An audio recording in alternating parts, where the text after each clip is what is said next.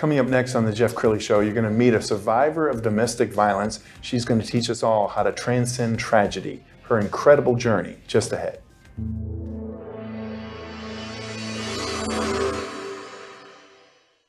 Many are predicting that the worst is yet to come, which is unfortunate, said one person here. Until now, they've enjoyed the reputation of being the nation's icebox. Watched a burglar in his home this morning by webcam. As a journalist of over 25 years, stories are what make my world turn. Reporting live from the Dallas newsroom tonight, Jeff Crilley, Fox 4 News. But in 2008, I took the jump from my familiar life and started a PR firm from my home. We're talking about anyone with a camcorder like the one I'm using becomes a television network. We started slowly growing the company, and we now have over 100 clients, and we've branched into the world of live digital broadcasting. I now own 8 different TV studios and have a huge team, and the stories that I now get to share are sometimes the most important of my life. Life has a funny way of coming around full circle. This is the Jeff Crilley Show. So domestic violence is much more common than any of us know. We see police reports and we hear stats, but I think that just speaks for a fraction of the domestic violence cases that are out there, because sometimes the victim or survivor is never coming forward with their story. Somebody who knows something about that, Stephanie J. Bond, Transcending Tragedy. Thanks for coming on the show. Thank you for having me. I mean, I believe that the message of a survivor's journey is so important. And so I'm truly honored to be here to speak about this societal problem that we have and hopefully help other women that might be struggling. Sure, and we're going to have much more on Stephanie's story in a minute, but I want to talk about the pandemic, because if you think about that, you had sometimes people who were quarantined together. What have you seen in terms of the number of domestic violence survivors who are coming forward post-pandemic? Well, I think the data of what a problem this was during the pandemic speaks for itself. People were stuck at home. They were stuck at home with their abusers. They didn't have a way out because nobody was out and about, right? So there was no escape. And then you had financial burdens. You had the stress of raising children, of not knowing what tomorrow is going to bring. It just created all of those stressors that naturally take place in the home to escalate. And so it was a real problem during the pandemic. Sure. So as people are starting to get, you know, as they've moved back into their normal life, you know, hopefully that they can reach out to get to the resources that are there to help them.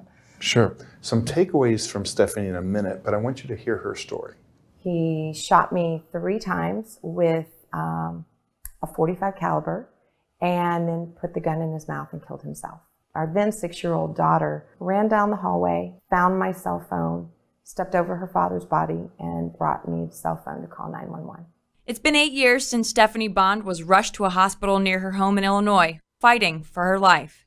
I had 1/3 of my blood left in my body when I went into surgery. She says physically recovery was tough, but mentally it was worse.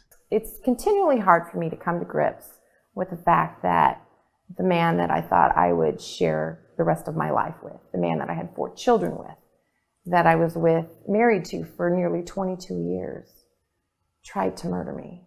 He had been suffering from some serious mental health issues, mainly anxiety, depression, and some personality disorders. And it had gotten to a point where something was going to break. You know, 1 out of 5 Americans have a mental health problem. And depression is the world's largest disability cause. Lee Richardson is the founder and clinical director of the Brain Performance Center. She says watching the surroundings and behavior of the person is key. Has her medication changed? Has their sleep cycle changed? What about their nutrition? Are they going days without eating anything? How are they interacting with their friends? Are they socially withdrawing? How is their world changing? While it may seem hard to do in the moment, Stephanie says, after the fact, sometimes you just need to push forward. You constantly question, what could you have done differently? Should you have done differently? Should I have left the marriage earlier? Should I have stayed? And at some point you have to have peace with, I did the best I could in the situation at that time. If you feel that something is dangerous, there's some pivotal shift that sixth sense, that instinct to pay attention to it. Ask for help. If you're a very spiritual person, go to your church. Ask your pastor for help. If you're a very cognitive person, go to a counselor. Go to, there's mentalhealthamerica.net. With our children, try to help them understand what the impact is going to be. Sit down with your children or your family and say, so how do you feel about that? And then listen. Stephanie says at the end of the day, patience and self-love is one of the most important lessons she's learned. I didn't cause it. I didn't do it. This isn't about me, that kind of thing. So whatever affirmations, just tell yourself that all the time. At one point, I knew that I had to set an example for my kids. My advice would be, you have to give yourself grace.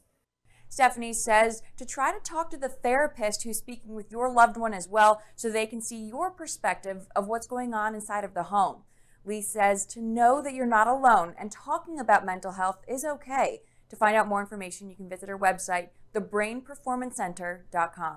For Real News, I'm Sarah Strackhouse. Now, it's been several years since you did that, and I was watching you watch it, and you still get emotional just hearing it again, don't you?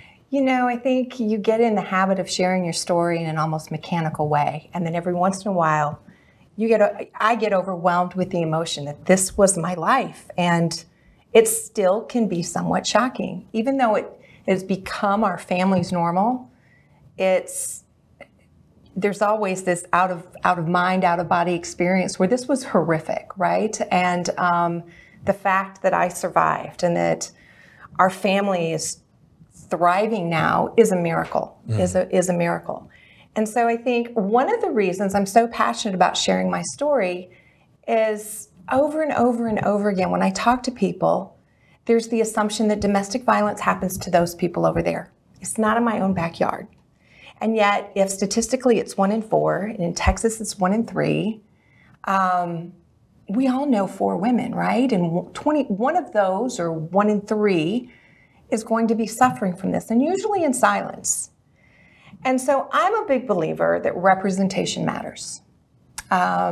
When women are more transparent about their journey, about their story, then we will meet more survivors. It's so hard for me to see women who have struggled with this problem in their own home. They've struggled privately, and they live with this shroud of self-blame. What could I have done differently?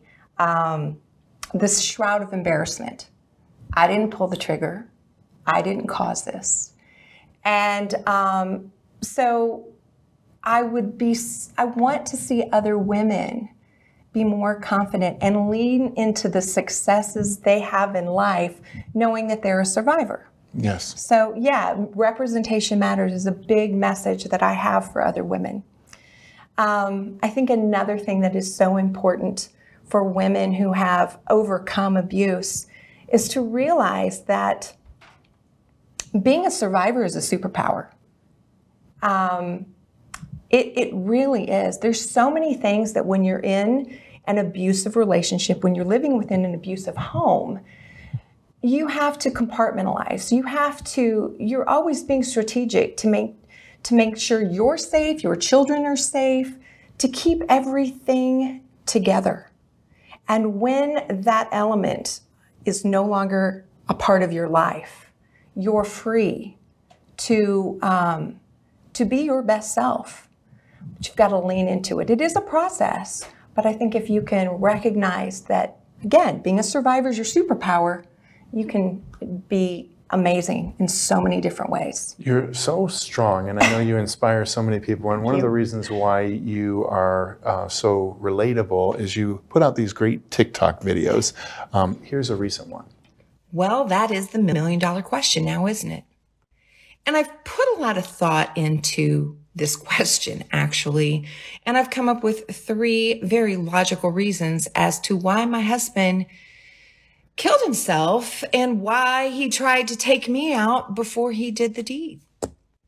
The first is the sheer fact that he was on a lot of antipsychotic, antidepressants. He had struggled with anxiety, depression, and really had some mental health concerns for the last 8 years of our marriage. At the time of his death, he was on Abilify, Lamictal, Klonopin, Cymbalta, and Lexapro, all at the same time, and was drinking on top of that.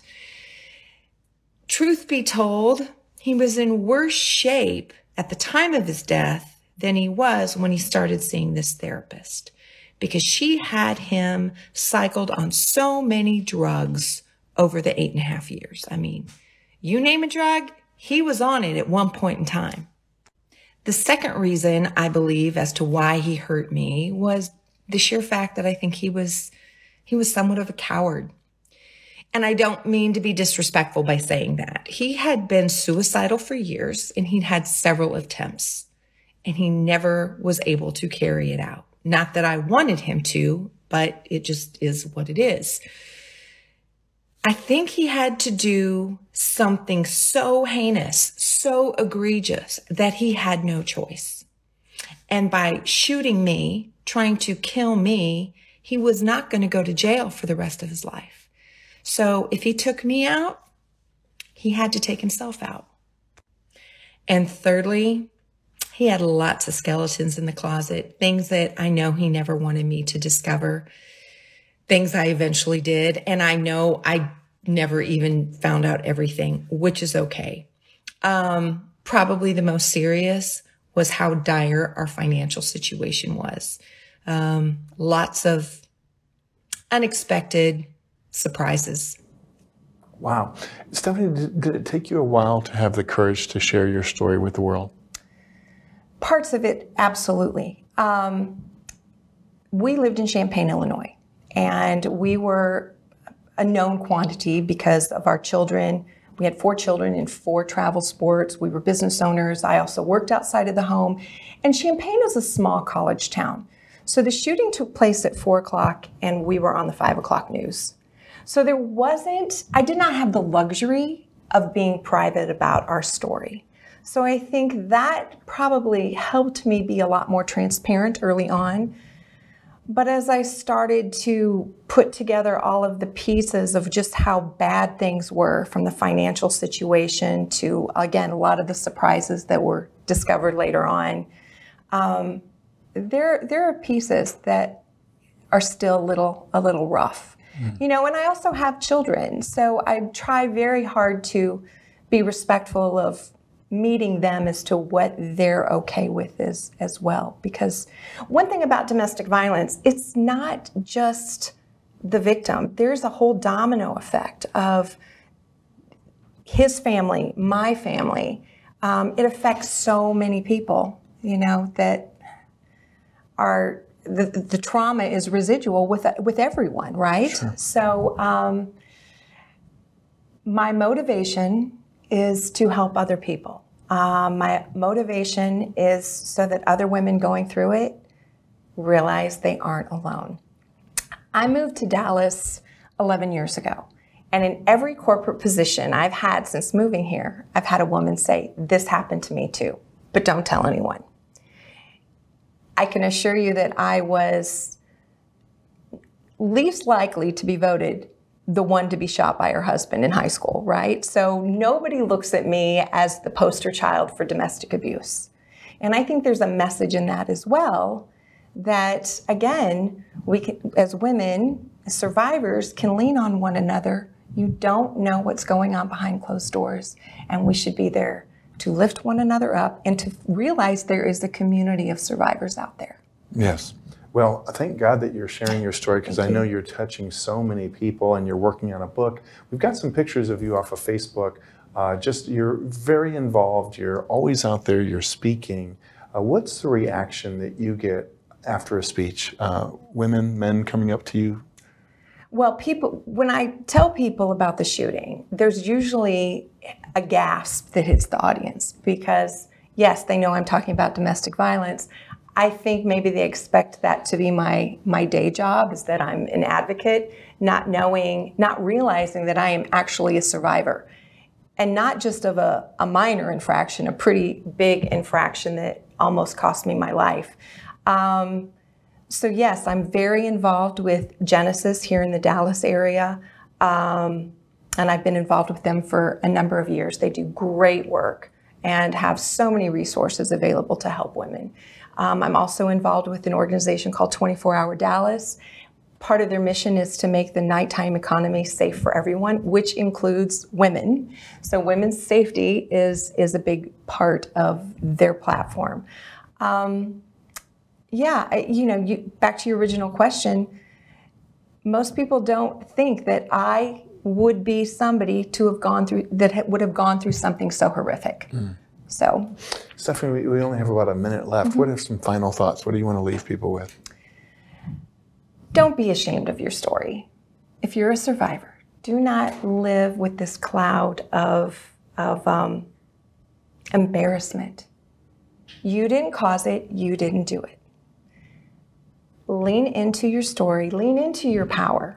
You know, one of the things I like to tell people is success is not only defined by what you've achieved, but also by how far you've overcome, what you've overcome. So if we're all starting at this one space and we get to here, if you have something like domestic violence in your background, you're back here, you've come so much further. If you own your truth, you'll realize how impactful you truly can be. What a powerful way to end this segment. We're also going to leave you with her website, which is stephaniejbond.com. Stephanie, thank you so much for sharing your story. Thank you. That's it for now. We'll see you next time.